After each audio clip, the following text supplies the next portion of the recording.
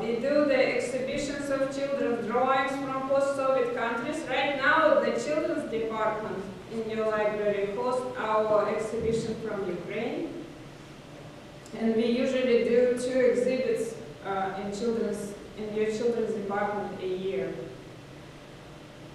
We have, this is the number of students and countries participating in our exhibitions. And we mainly serve New England, Connecticut, Massachusetts, New Hampshire, Vermont, New York, Rhode Island, Arkansas, Texas, and Tennessee. And by states, this is 26 cities and towns served in Connecticut, 27 in Massachusetts, 50 cities and towns served in New Hampshire. We have many exhibitions every year in this state. They just love what we do.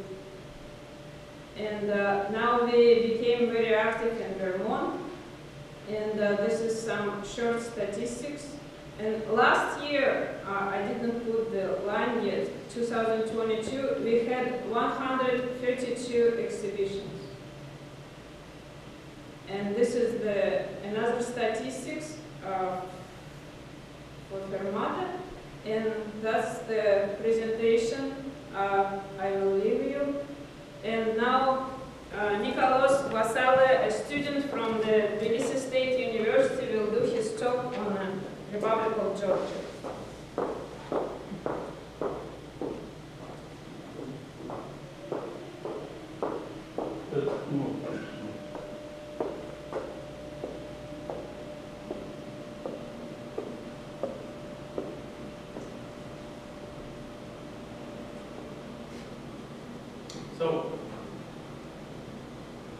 It's not on.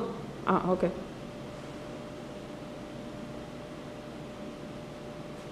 So my name is Nikoloz Gvasalia. I'm a student from Tbilisi State University from Georgia, and today I'll try to introduce my country and introduce to you my country. So some of you may think that Georgia is just a state in the US, but that's not true. The truth is Georgia is a diverse, ancient country located between Europe and Asia in a small region called Caucasus. The flag you see now represents a red or bloody, difficult past, while the white is symbol of the bright future and hope. The larger cross in the center of the flag represents Georgia, and the smaller crosses around it are four apostles who were the first to preach Christianity in Georgia in the 4th century. These apostles were Andrew, Simon, the Canaan, Matati, and Saint Nino. As you may have guessed, the Orthodox Christian religion plays a major role in the life of Georgia. In general, the Caucasus region, despite its small size, is distinguished by its diverse nature and culture of the local people. Imagine in the small region that area which is not larger than the state of maybe Indiana, there are 40 languages in this single region. The richness of nature is added to the linguistic diversity. There are permanent alpine zones, straight valleys, deserts, exotic forests where citrus fruits flourish, and of course the beautiful seaside. I'll show you how diverse the Georgian climate is. You see here. And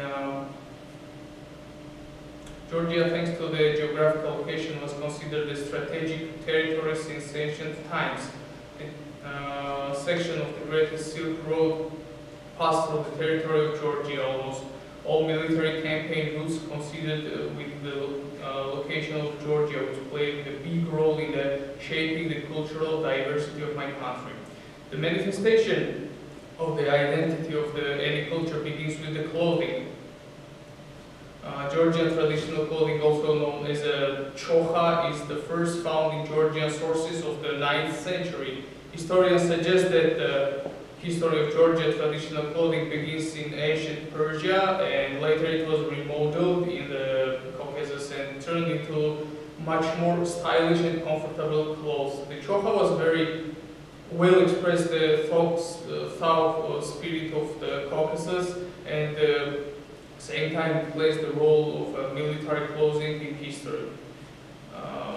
So this is how chocha looks like, how the woman chocha looks like, and how man chocha looks like. And there's a little map of the region to show you where is located in Georgia. So basically you see the Russia in the northern, as a northern neighbor. South we have Turkey and some little Caucasus region states, Armenia and Azerbaijan.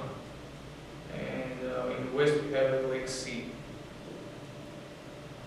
So Georgia is no less interesting, which with the factor of prehistoric times. It should be noted that it is in the territory of South Georgia that the first Homo sapiens outside of Africa were discovered. By the way, it was the event that created the racial term Caucasian.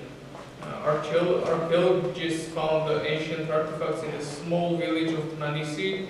They traced the remains of the skull of 2 individuals, and later they even found out their sexes.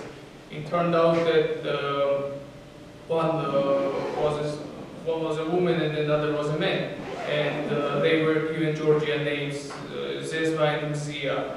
And later it turned out that Mzia is a man, although he kept the name of the woman. This is the representation of the skull, and this is how our ancient ancestors were looked like about 1 billion years ago, just imagine. So this is the root of the ancient people, how old people first, let's say, people were traveling around the world. So you see the civilization starting in Africa, Central Africa, and then it spread all over the world.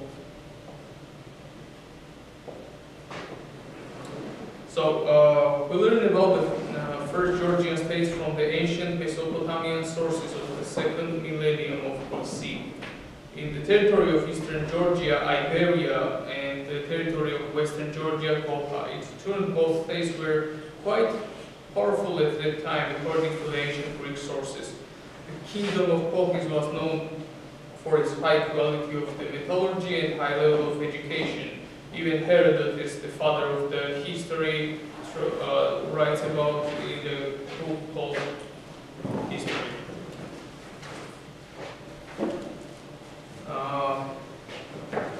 In the famous mythology about the events take place right in the territory of Caucasus. According to the mythology, the brave Argonauts go through the most difficult obstacle during their sea journey and finally find themselves in Caucasus, where the golden fleece belonging to Zeus is kept. After the completing the tasks of the king Aeetes of the Caucasus, the Argonauts try to take the fleece to the Greece, although the king intended to kill them. Fortunately, Medea, the king's daughter, fell in love with the leader of the Argonauts and decided to help them, and eventually managed to sneak the Argonauts quietly into the night with the fleece. So you see here the Medea, representing Medea in the medieval pictures. By the way, Medea medicine comes from the word Medea. Medea was considered as the first doctor who made the drugs from the plants. So, the name Georgia is assumed to be derived from the Greek word georgos, which means land in English. Ancient sources confirm that agrarian culture has been relevant to Georgia since immemorial.